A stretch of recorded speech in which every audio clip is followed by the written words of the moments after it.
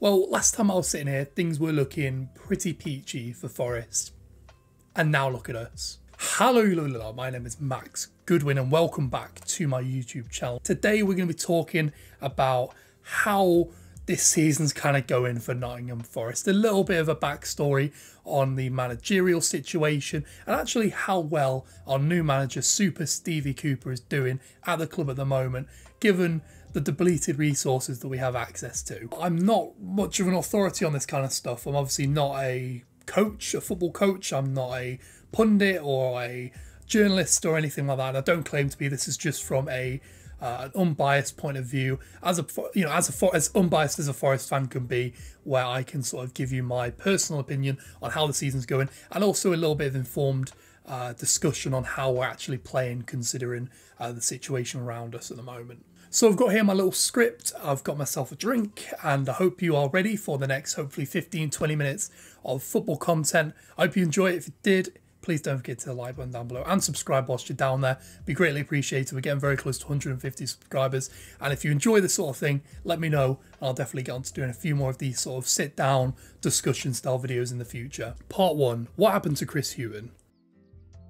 In 2019-2020, under Sabri Lamucci, Nottingham Forest finished 7th in the Championship, finishing pretty drastically following the COVID lockdown, ending the season 7th, like I say, with 1 goal difference between ourselves and, ironically, Steve Cooper's Swansea City in the playoffs, which unfortunately we bottled on the final day of the season. This would then be followed by a really poor start to the subsequent season, seeing Sabri Lamucci sacked and replaced by experienced manager Chris Hughton. Hughton is pretty widely regarded as a championship specialist, having been promoted with Newcastle and Brighton pretty easily in the past, and probably his most impressive performance being an 11th place finish in the Premier League with Norwich City in 2012. And Hughton was pretty much able to come in and stable the ship as soon as he got the job, finishing 17th in his only full season in charge of the club. Well, I say full season, pretty much a full season, seeing as how quickly we got rid of Lamucci, conceding 45 goals in the league, which is actually the 5th best in the league, and ironically 5 goals less than we conceded in that 7th place finish the season before. However, Hughton's predication for defence first football turned Forest into a very, very boring team. Trust me. And eventually we finished 17th and pretty rigidly used that 4-2-3-1 system that he's pretty much become famous for using.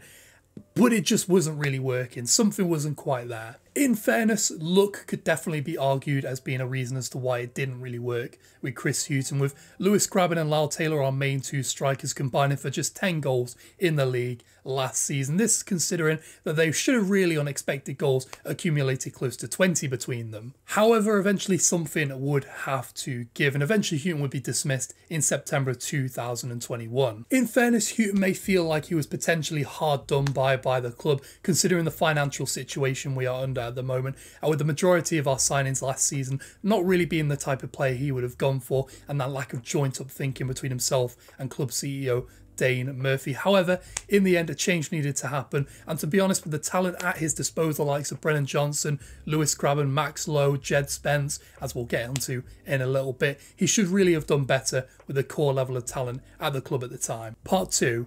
Who the f*** is Steve Cooper?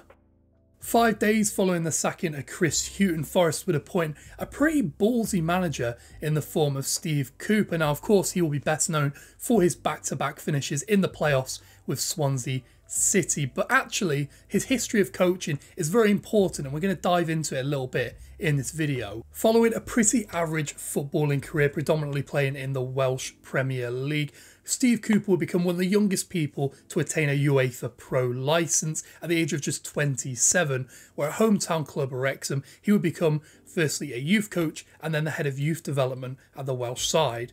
He would then eventually join Liverpool, where he would be again an academy youth coach, and would then eventually join the England youth setups. During his time with Liverpool and the youth setups with England, he had the chance to nurture the careers of talents such as Raheem Sterling, Trent Alexander-Arnold, Jadon Sancho, Callum Hudson-Odoi and Phil Foden. Quite the CV of players you've got into world-class potential. And like I say, his work at Liverpool did not go unrewarded, joining the England under-17s ranks as a youth coach, where at the helm, England would finish in the final of the under-17 European Championship before dominating that very famous under-17 2017 World Cup with a team consisting of the likes of Callum Hudson-Odoi, Phil Foden and Jadon Sancho, players who've reached Premier League potential and are now full England internationals, setting the pathway to some of England's future greats. And during the time he didn't have with his players, he became the head of the youth development curriculum, setting in place the current development and curriculum being used by the under-15s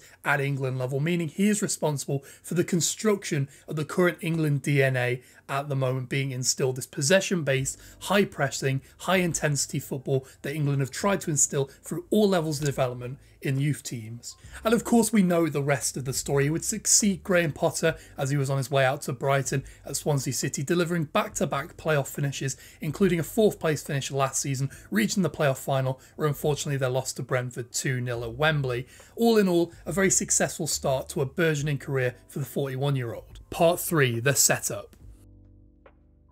Steve Cooper has admitted himself that he wants his teams to be playing possession-based, forward-thinking and quick football, and he showed that during his time in charge of Swansea, really his first proper club management role, in which his team could both play possession-based and high-intensity vertical football at the same time, or sort of a combination of both, or neither. They could also play defensive, counter-attacking football when needed. This pragmatism was founded on a very solid defence, historically in his time in charge of Swansea. Now, defence was probably the strongest area for Forest last season, conceding just 45 times, less than 1 goal per game.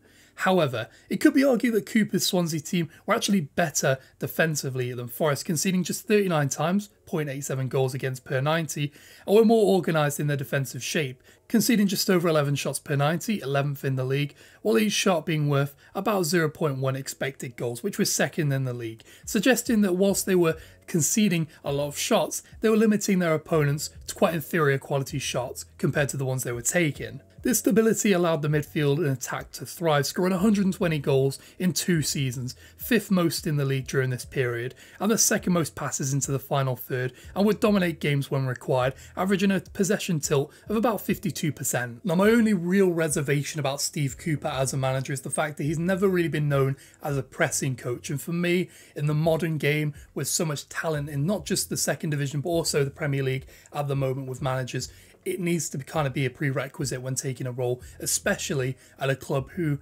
cannot really string together high possession sort of games like Nottingham Forest. We're definitely built to be a more counter-attacking side at the moment. This can definitely be best exemplified through the passes per defensive action metric, which may be wondering, what is that? I will explain it to you. It is the amount of passes being strung together by the opposition before your team attempts a tackle, an interception, a block, some form of defensive action to try and win possession back, for which Swansea, Cooper's team last year, ranked 20th in the league, which doesn't necessarily suggest that they were a very aggressive team. It suggests that they were actually a bit more standoffish, allowing teams to come onto them and sort of defending around their 18-yard box. So to kind of summarise everything I've kind of talked about in this section, expect Forest to be playing out from the back more times than not, with a certain degree of verticality and an attempt to try and control the game as much as they can. This isn't going to be 65-70% possession games. This is going to be trying to control the game by just holding onto the ball when necessary and playing forward at every opportunity. Part 4, style and substance.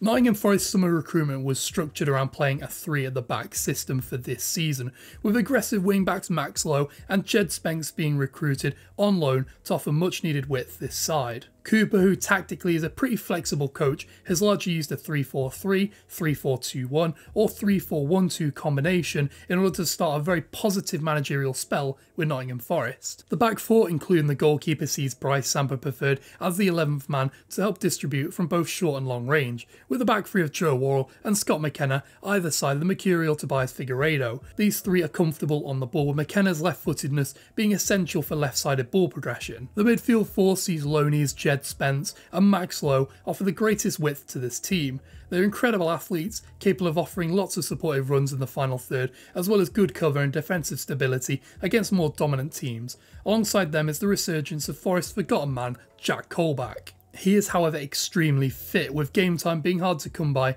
in previous seasons, and experienced enough to know when to stick or twist in midfield, and his flexibility has seen him play across the midfield and even as an auxiliary left wing back against Sheffield United, due to Lowe's inability to play against his parent club, showing Cooper's faith in the 32-year-old. Alongside that experienced head, you will likely see one of Ryan Yates or James Garner. Yates definitely more the defensive presence in that midfield, able to win balls in both boxes from set pieces, free kicks and crosses. James Garner, on the other hand, is definitely more of the transition man, looking to link both defence and attack together to try and create opportunities, particularly against less ball dominant teams. Finally is the question of the attack. Forest have significant depth in these positions. In wide areas you'll see the likes of Alex Martin, Brennan Johnson, Loney, Philip Zinkernagel and of course Joe Lolly. And up front, a combination of two strikers, Lyle Taylor and Lewis Grabban, who both can combine to get goals when necessary. The width in this team is provided by the fullbacks, enabling the wide talent of this side to thrive,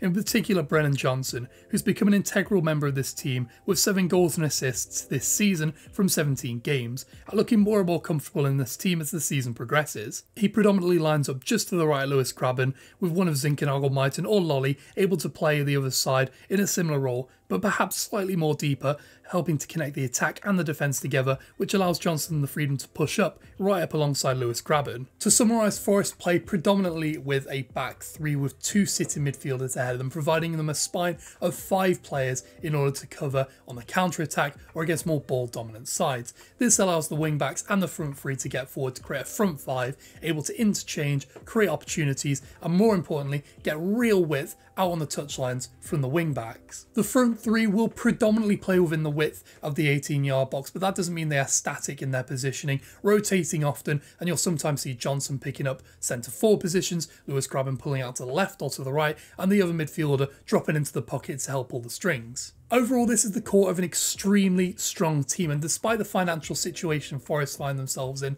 the recruitment from Dane Murphy has been exceptional, with players like Brian Ojeda as well waiting to come in from the wings when needed. Steve Cooper has also garnered himself quite the reputation at the club as a great man manager, already a very positive influence on what became quite a toxic dressing room following the departure of Chris Hughton, adding stability to this team and a genuine smile on the face of Forest fans when we play at the City Ground. And that pretty much wraps up my coverage of what's happening with Nottingham Forest at the moment and how under Steve Cooper we've really transformed into a completely different side to that of maybe even 12 months ago. The biggest show of this is that the goals are starting to come back. We're starting to win a lot more on the road. We aren't just winning games 1-0 or 2-1. We're actually starting to keep clean sheets and score lots of goals in the process. Overall, it's been a long work and it's still a long way to go for us, but it's definitely showing some real promise in this team, and maybe in the next couple of years something that can build towards maybe a playoff or promotion push. Let me know though what you think in the comments down below. I'd be greatly appreciative. And also, if you want to see me do another one of these sort of one-on-one breakdowns of another football team, I'd be really into doing that. You just gotta let me know who you want to see me do in the comments down below. Also, whilst you're down there, I'd really appreciate you dropping a like and subscribing to the channel. We're getting very close to 150 subscribers, which is my goal for the end of this year. So if you want to help me attain that, I'd be highly appreciative. And with that being said, I hope you enjoyed this video. Thanks for watching. Hope you have a lovely day. I will catch you later.